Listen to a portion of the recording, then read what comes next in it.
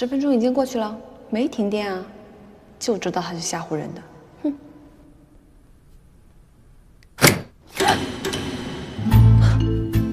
怎么回事啊？怎么会这样？怎么会这样呢？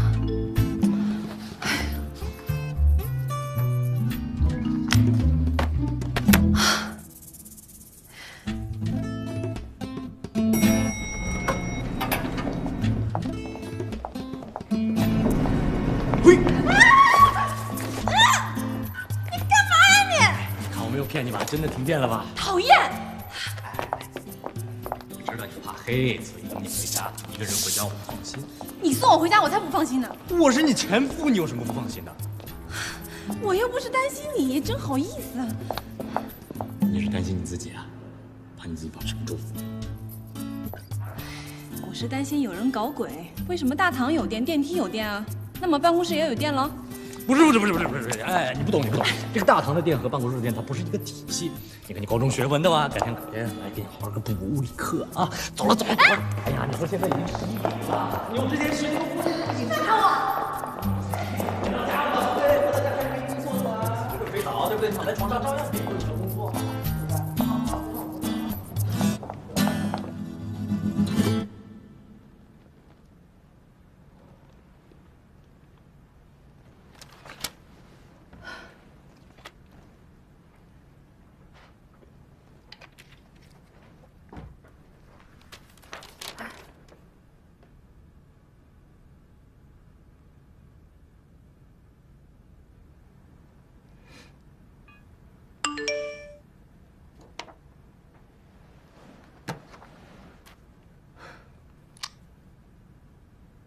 电路需要检修，你也需要，早点睡，晚安。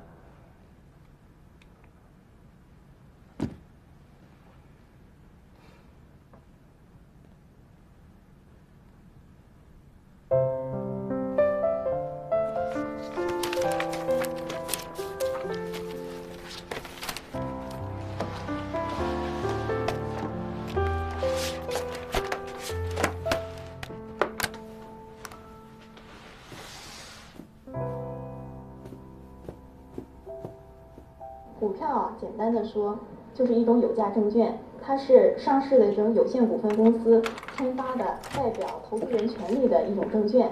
比如说，我是上市公司，我发行了股票，那么你可能买了我1000股的股票，你还知道回来呀？你就是我的股东。我不回来，我能上哪儿啊？秋强，你从小到大都那么懂事，那么听话，从大队长一直当到团支部书记。 虽然学生会主席你竞选了3次都失败了，可那都是失之交臂，老师都为你遗憾。不是，啊，你想说什么呀？我想说的是，你从小到大那么听话，那么……妈，说重点行吗？这么晚你去哪儿了？嗨，我那加班啊，我还干嘛呀？ 自从你进了贾典娜公司以后，连续1个星期你都这么晚回来了，我真的不明白你到底是加班呢，还是他故意使唤你？哎呦，突然好困啊，妈，我困的我都睁不开眼了。哎，咱有事明天再说行吗？啊，哎呦，太困了。哎呦，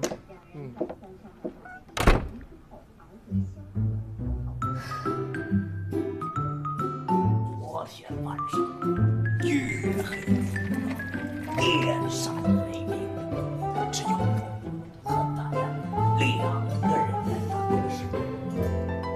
突然，啪的一声，断电了。于是我就摸呀摸。你们是太闲了吗？高强，进来。欲知后事如何，请听下回分解。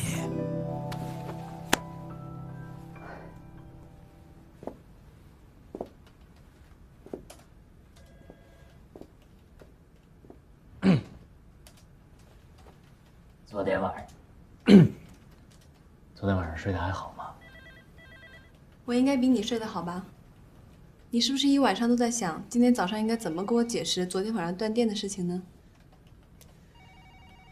我特地去问了电房，他的电路吧就维修了10分钟，哎，10分钟以后就恢复供电了，特别的巧。还有，昨天晚上我睡得特别好，还做了个梦，还梦见你了。你给我起来！你知道在干什么吗？啊，这叫职场性骚扰！我警告你啊，如果你不想去看守所里面擦空调的话，你少给我胡说八道，马上给我出去！好，别生气，别生气啊，消消气，我出去好吗 ？OK， 啊。3年了，你什么都没学会，油腔滑调倒是进步了不少吗你？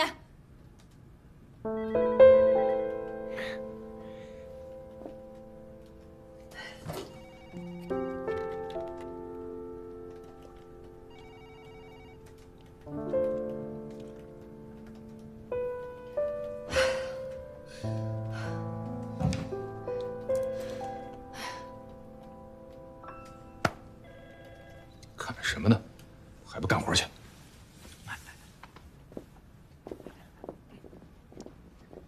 告诉你个秘密，我把娜娜的安眠药全都换成了维生素。吹牛吧你！骗人！骗你干什么呀？这有什么好骗的？真的？真的？他发现了没有骂你吗？他压根儿就没发现。哎呦，我真的叫你声强哥了，你知道吗？这安眠药换成维生素的事我干了很多次，可每次换完第2天早上，娜娜都会点着个黑眼圈，把我骂得狗血喷头。这是说明你的水平不够高，兄弟。告诉你，我把那安眠药一粒一粒把它磨成那维生素的大小，磨得我手都起泡了。你看这，看见？行了吧，就娜娜那嘴，水里放多少的漂白粉，她都能尝出来。你是真傻呢，还是娜娜故意装糊涂呢？嗯，不管怎么样，都是好事。哎，还有件事，哎，我们公司有没有那种这个烧水的壶，铝制的那种，烧水用的？都什么年月了，我们现在都喝矿泉水。不行，哎，那饮水机里水特别脏，你想100摆1个礼拜，那得多少细菌啊？我看楼下有那个凉白开，我呀去买俩烧水壶，然后给它烧水，给它喝凉白开，好不好？干嘛？强兄，啊，知音，强兄，我终于找到知音了。我以前跟娜娜提过很多次，也向同事们呼吁过，喝水就喝凉白开，凉水和矿泉水都不如凉白开好。但是他们从来没人听过我的声音。开始我还坚持自己每天带保温杯，但是后来我就被他们给同化了。你知道的，我这个人最讨厌没有原则、不坚持自我的人。可是现在，我也变成了这种我自己讨厌的这种人。强兄，谢谢你，谢谢你让我找到了自我。从现在开始，我要向你学习，坚持自我。滚一边去！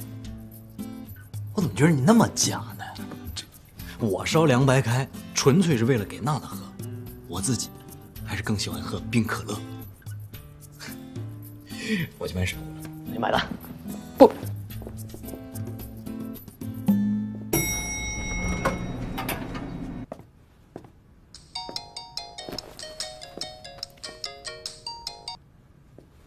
干嘛？什么事儿？说。在咱们公司呢？怎么了？我今天就是要来看看小强在他的手底下到底是过的什么样的日子。你放心吧，我都办上了，没人会认出我来的。啊，杨阿姨，您是杨阿姨吧？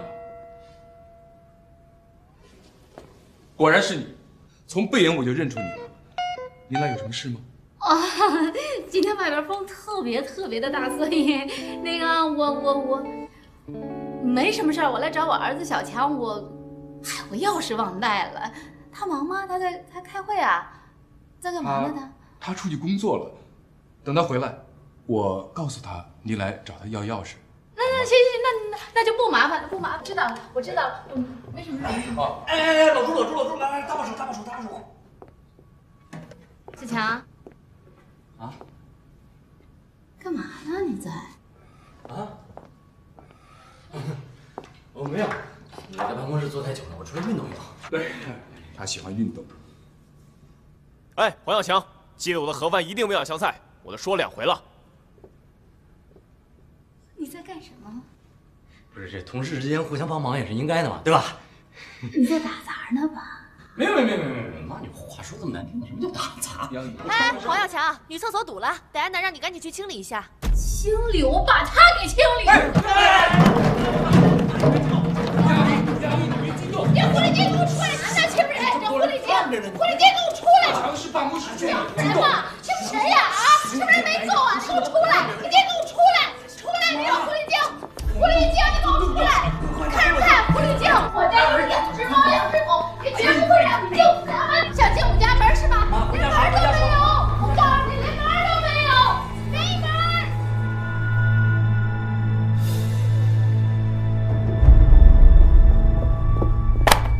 这是什么？啊？你知不知道一个小数点的错误会造成多大的损失？你数学是体育老师教的，赶紧给我出去重算！跟他们说清楚了，如果数学没有学好、没有自信的话，不要进来见我。OK？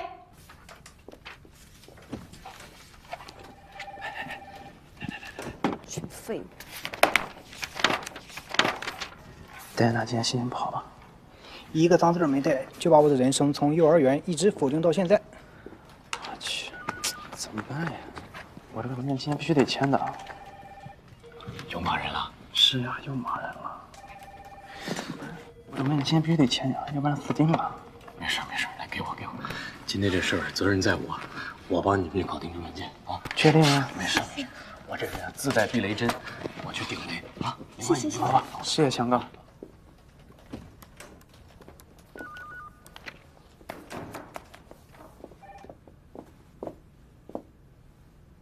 你进来干什么？他们有几份文件要你签一下，你就帮忙签一下吧。什么时候轮到你来做这个事了？他们都怕你，都不敢进来。他们自己工作做好了，用得着害怕吗？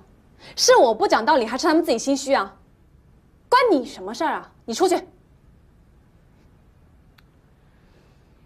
娜娜，你其实完全可以换一种方式，你不用生这么大的气。你这样，把同事之间情绪也搞得很紧张，你发这么大火，对自己身体也不好。我的身体跟你有关系吗，黄要强？你是我什么人呢？你妈刚才不是已经说了吗？让你不要来找我。回去告诉你妈，就算全世界男人全都死光了，我贾典娜也绝对不会选择你的，让她放心吧。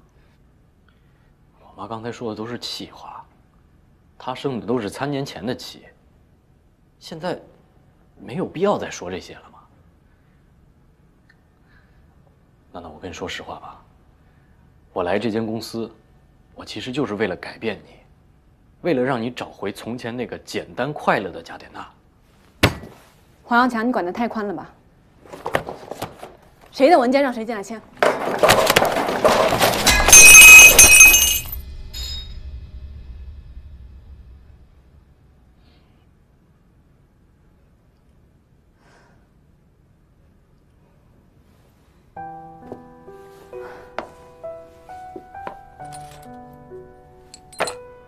破碎的玻璃永远不会复原的，所以过去的事情都已经过去了。请你以后不要再往自己脸上贴金了，滚出去！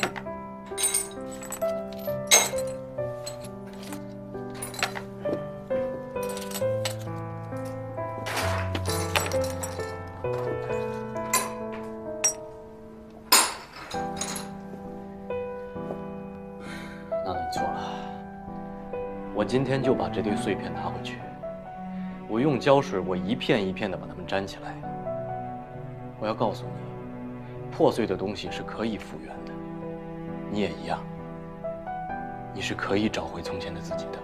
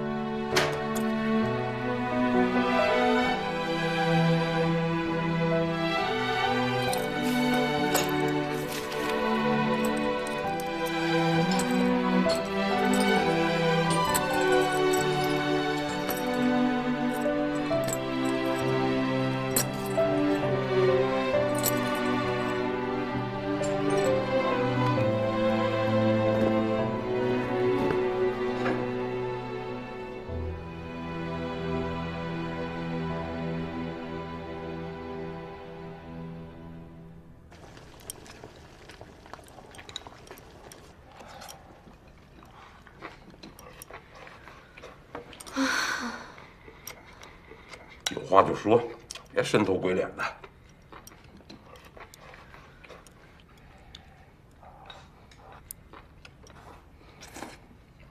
哼，妈，今天那事儿纯属于误会。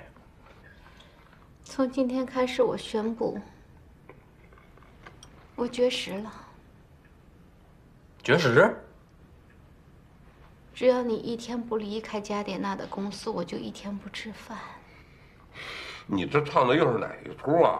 黄文强，你儿子好歹也是重点大学毕业出来的高材生，从小到大都是人之龙凤。他跟豆豆一块儿开公司，不管怎么样，好坏也是个老板。可是现在在干什么？侦查倒水、通厕所。我今天看到那些人对他呼来喝去的，我真想找一个地方，我钻进去的心我都有了。你是说小强在賈典娜的公司给人打杂啊？不是，爸，这误会，误会，误会。小强儿，你能解释一下吗？我这叫从基层开始做起，对吧？哪个银行经理他没做过柜台，对吧？我是从基层开始锻炼，然后一步一步的往上走。我呸！就你这么一个倒茶送水的，就算给你提个干，最多也是订个报纸、发个工资，你糊弄谁呢你？你还以为我们不懂啊？啊！我跟你说，你妈就是从基层一步一步做上来的。说小强呢？你说我干嘛呀？总之我就一句话，你必须离开那个狐狸精。对，小强，男人就应该以事业为重，你怎么能在那给人家干杂活呢？干嘛呀？今天什么日子啊？你俩这意见怎么出了奇的统一啊？那就说明问题的严重性，对不对？啊，你要绝食我不拦你，我也可以陪你一起绝食，但是你要让我离开賈典娜公司，绝对不可能。小强，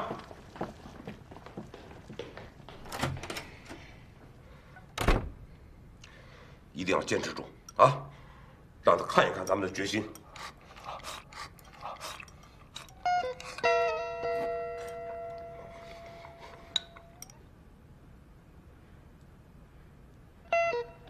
你是一点都不知道心疼我呀！你继续吃，继续吃。小强不在，你也吃两口，身子要紧啊！我是吃了抻头铁了心了，我绝对不会吃的，要不然你吃。我也吃不下去了。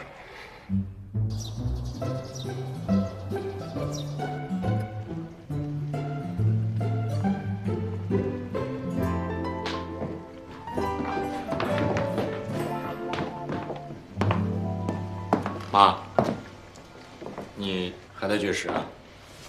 我说到做到。好，那我陪你一起绝食，我也不吃了，我去上班了啊。哎，你怎么那么早啊？小妖精，也不知道给我儿子下了什么药，我非跟你斗到底。我要治不了你的话，我这洋字儿倒着写。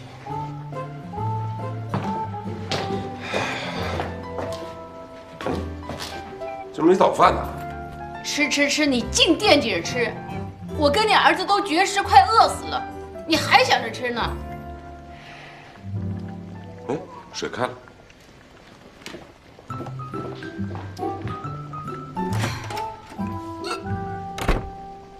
撑死我了！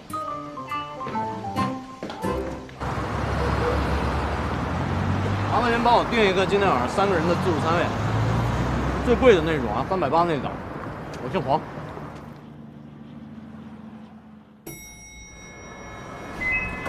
哎，来了。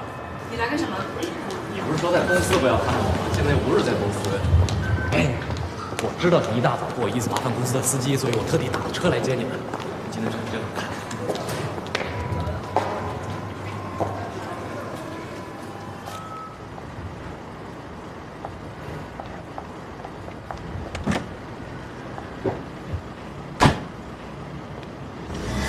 我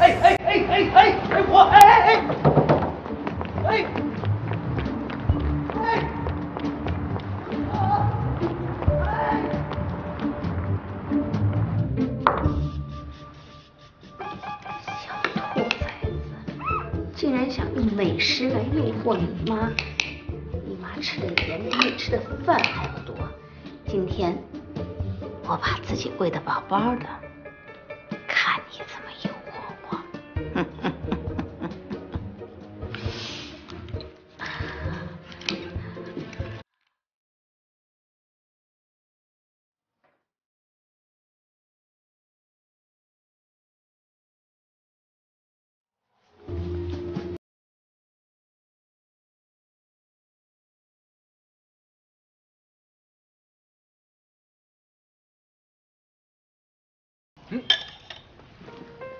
大美女，这儿呢。来，妈来了啊！坐。行了，什么都别说了。我来是想要告诉你，你如果再跟贾典娜来往的话，我就绝食，我就死给你看。我是铁了秤砣吃了心了，我。铁了秤砣吃了心，妈，你胃口可真大。牙也挺好。哎呀，我没别的意思，我今天来就想请你们吃顿好的。你看这肉多新鲜，还有这蟹多大呀！来，不吃，退钱，绝食，走人。妈，你别激动嘛，娜娜她不是你想的那样。你看，真实目的出来了吧？爸妈，其实这2年，娜娜也经历了很多的事情。她爸爸前2年过世了，她后妈拿了所有的遗产。他自己在事业上也不是很如意，被他最好的朋友欺骗陷害，他是不得已才变成现在这个样子的。他是为了保护自己，才装出一副女强人的样子来。哎，其实这事也赖我。你说当初要不是因为我跟他反反复复、分分合合，他也不会变成这样。也许我们俩现在已经过上幸福的小日子，给你们生上一个大胖孙子。我是不想看着他一个人孤苦伶仃、自怨自艾。即便他不再进我们家的门，我也希望他有个好归宿，你说是吧？点什么头啊？住手！小强，我要告诉你，不管贾典娜她现在变成什么样的人，经历了什么，我只知道，如果一个女孩子让我的儿子放弃自己的事业，不顾自己的父母，一心只扑在他的身上，她就不是一个好女孩。她是可怜，我有同情心，可是我不能够因为我的同情心，我毁了我的儿子。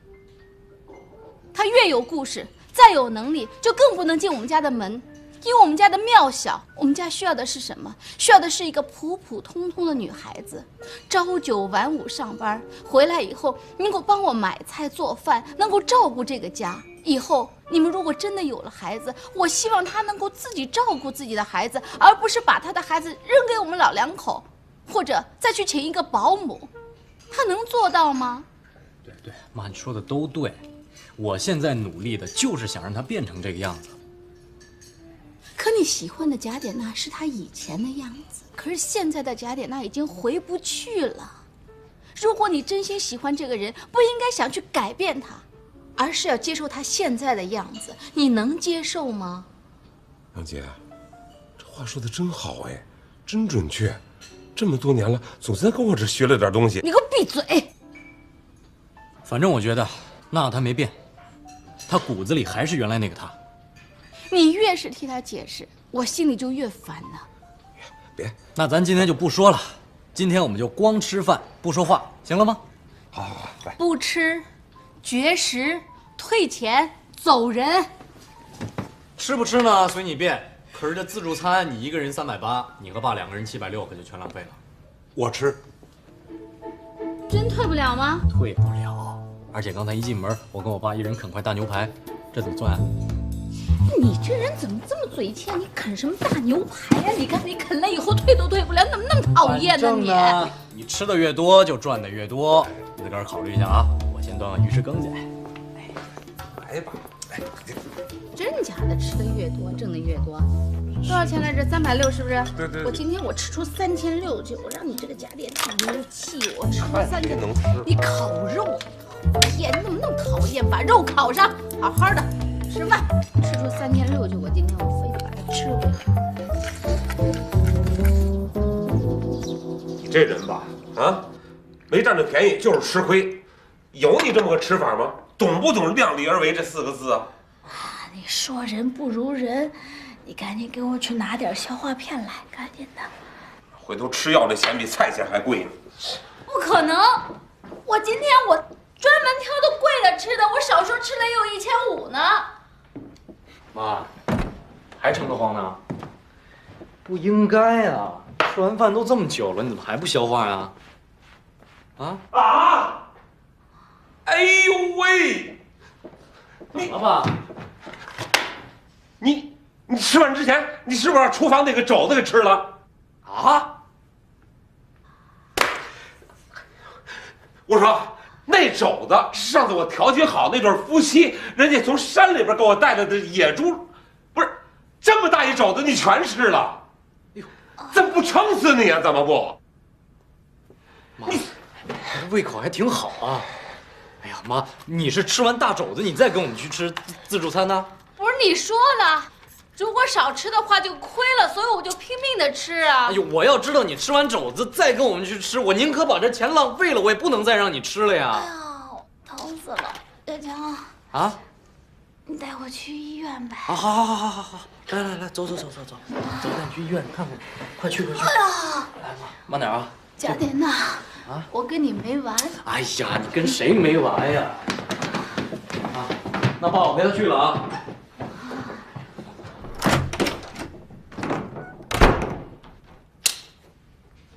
这回是全赔了。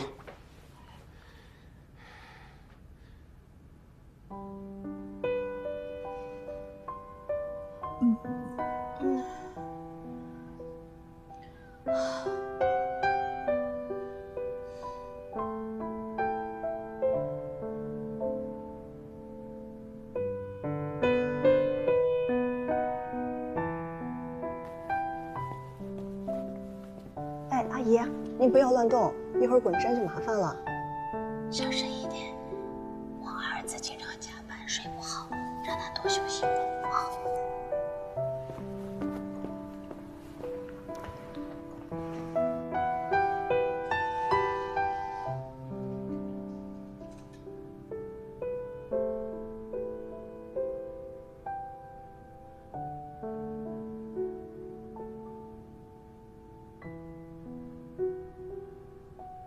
各位同事，周末福利！为了庆祝我入职1个月，今天晚上我免费请大家看球。听者有份啊，每人可自带家属1枚。球赛过后，我再请大家狠狠地搓一顿，然后明天我们再集体去郊外旅行。哎！怎么了你们都？难道你们对即将到来的周末没有一点期许和愉悦吗？难道你们觉得我的计划不 perfect 吗？是的，黄要强同志，你的计划非常不 perfect。因为周末我们要加班，所以今天晚上不能喝得太晚，明天也不能去郊游。我查过公司所有的规章制度，没有一条规定周末员工还需要加班啊。是没有。但是，戴安娜每个周末都要来加班，所以我们也得来。那戴安娜来加班的时候，有没有要求你们跟她一起来加班？没有吧？的确没有。那不就完了？她既然没有要求你们来加班，你们干嘛自己屁颠要跑来加班呢？是啊，对不对？你们即便是不来，她也不会怪你们嘛。你说的有点道理。这不是有点道理，这简直是真理。我是办公室助理，既然咱们公司没有工会主席，我就自告奋勇担起这个责任。我决定，明天我们大家集体出去郊游，好不好？啊！这样不上班行吗？有什么不行的？你们每天对着电脑都被辐射成傻子了。我们需要到郊外去呼吸一下新鲜的空气，这样才能更加投入的工作嘛。我这也是为了公司好嘛。那我向戴安娜汇报一下。不用汇报了。哎呦，老朱，你放轻松好不好啊？不要这么紧张嘛，不要思考，不要思考，你不要思考，眉头展开，展开，笑笑。哎，绝对不会有问题的，出了问题我都认，好吗？就这么决定的，鼓掌通过。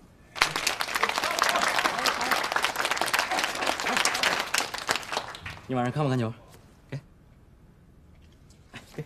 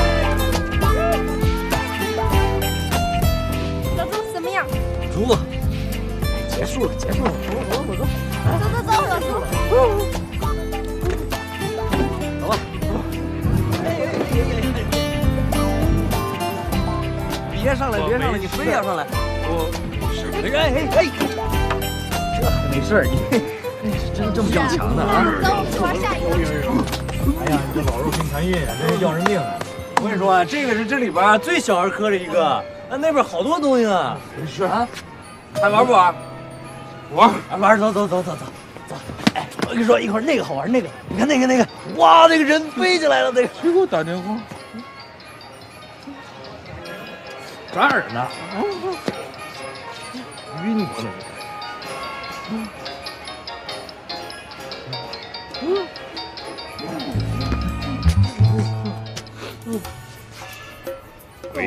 周振华，你最好给我想出一个不把全公司都开除的理由，来给我解释为什么10点了，公司里面一个人都没有。因为今天是周末呀。黄要强，怎么是你接电话？不仅我跟老朱在一块儿，我们全公司的同事都在一块儿，我们在海边郊游呢。黄要强，你脑子没坏吧你啊？上班时间你把我所有的人带去野炊？因为周末的时间是私人的，私人的时间是神圣不可侵犯的。好，就算是周末，就算是私人时间，你是不是应该通知我一声啊？你现在让我一个人在公司里面像个傻子一样的，你看我笑话呢？哎，不是，那你来加入我们，你不就不傻了吗？做你的白日梦！他一定是生气了，我就说他会生气的。老朱，别紧张啊！你以为我上幼儿园的是吧？我又不相信猴子会飞，黄要强，我犯你！我们要发扬死皮赖打、不要脸的精神，只要功夫深，铁杵磨成针。这招我还是从他身上学的。哎，那还有蹦极呢！走，不去，走，我不去！哎，走，快走！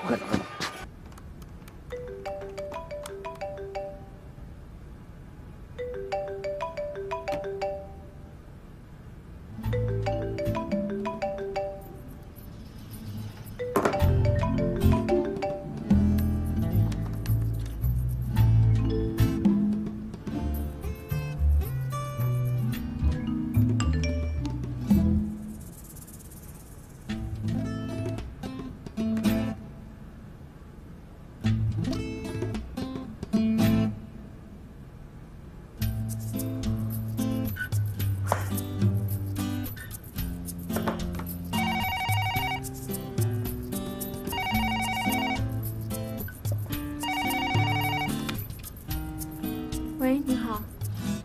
终于肯接电话了，过来一起玩吧。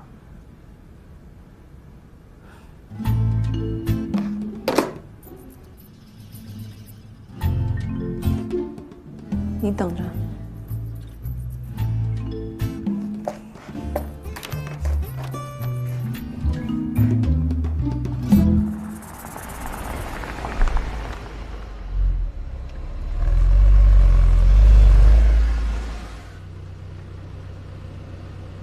大爷，帮我来2根甘蔗。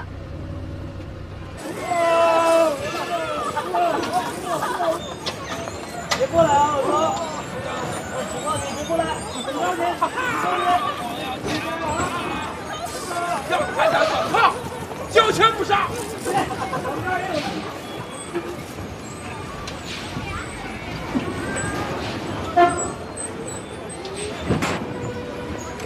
来了，来，快来一起玩。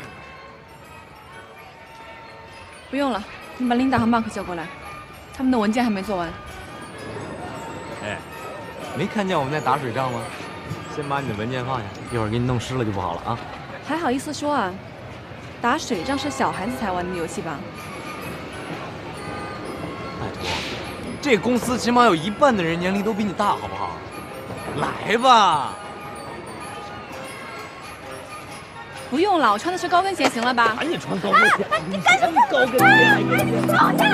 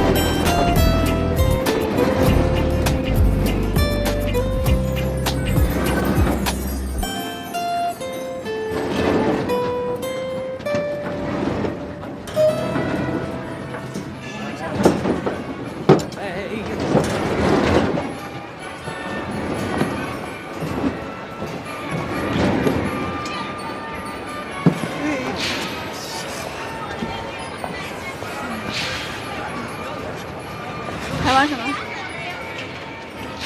跟我走吧。哎，发大蒜喽！这是你的。大蒜干嘛呀？玩什么游戏还要大蒜？你装蒜吧你！哎，这个游戏很好玩的，我来讲一下规则。我们每个人说一件自己做过的特别有意义的事情。如果在座的各位谁没有做过这件事情，那么你就要吃掉一颗手中的大蒜。啊，如果在座的各位全都做过这件事情，那么很不幸，这个说话的人就要吃掉一头大蒜。变态吧你！那我先开始。我朱振华可以将《三字经》倒背如流，在座谁可以？别废话了，快吃吧，吃完下一个。Come on！ 黄要强同学，我曾经认识一个网友，但后来我才知道，这个网友就是我女朋友。